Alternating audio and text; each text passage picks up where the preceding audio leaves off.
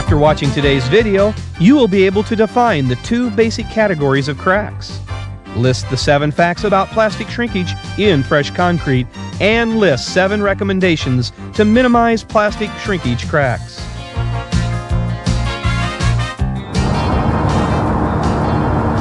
It's important that we have a thorough understanding of what causes cracks before we can recommend a cure. Why does concrete crack?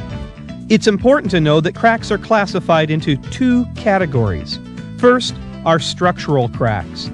Structural cracks are the result of a load applied to the concrete that exceeds its strength limitations.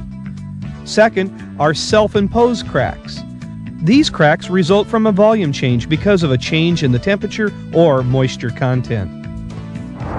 Plastic shrinkage cracks are the most common form of cracks found in concrete.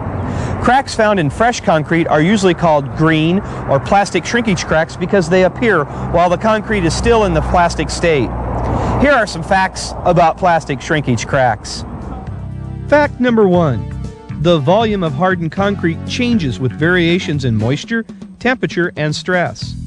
Fact number 2. Plastic shrinkage is a natural, unchangeable property of concrete. Fact number 3.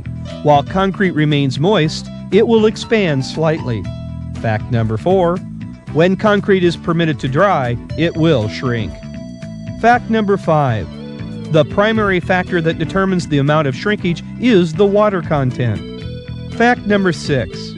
Other factors such as aggregate size, shape and volume, humidity, ambient temperature, and the method of curing also influences the degree of which concrete shrinks. Fact number 7.